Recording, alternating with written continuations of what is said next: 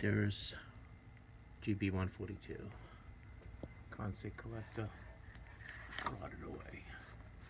Had to replace it.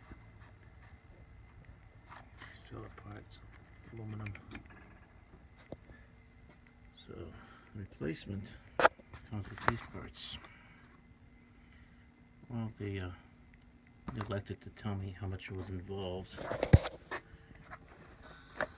You have to retrofit with the drain. According to the instructions, you gotta pull the block,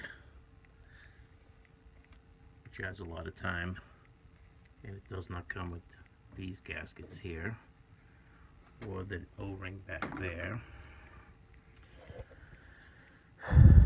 Try to get this tube behind the boiler to meet up with the condensate